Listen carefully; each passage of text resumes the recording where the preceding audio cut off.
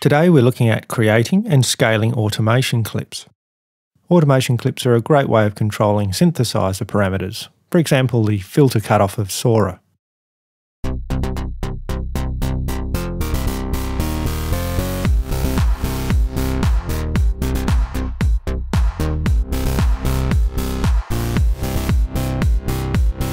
For native plugins, you can right-click the target control and select Create Automation Clip, and it appears in the playlist.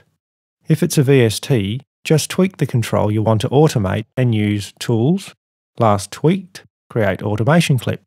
By default, the automation clip will span the entire project.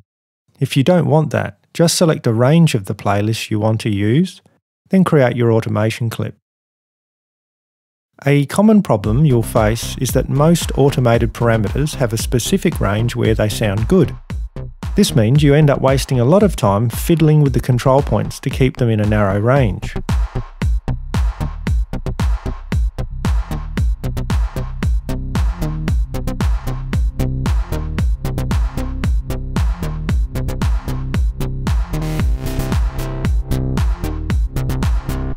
There is an easier alternative.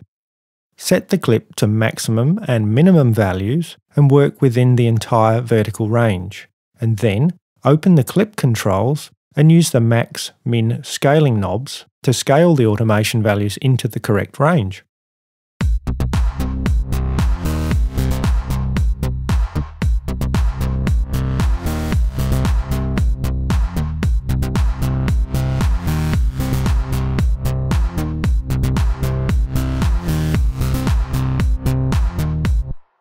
This should save you a lot of time and frustration. Until next time, enjoy scaling your automation clips.